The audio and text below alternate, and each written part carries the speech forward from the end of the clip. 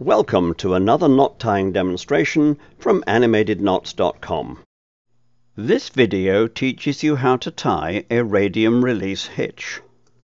This release hitch is often prepared and kept in a bag ready for use when needed. It uses 10 meters of 8mm static cord.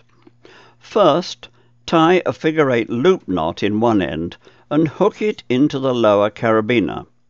Pass a loop through the top carabiner and then through the lower one.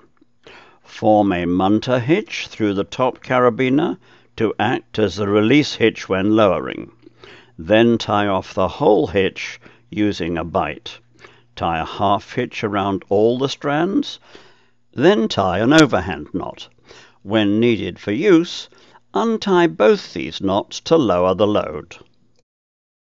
For more information about this knot and many others, and to learn about our mobile apps, please visit animatedknots.com.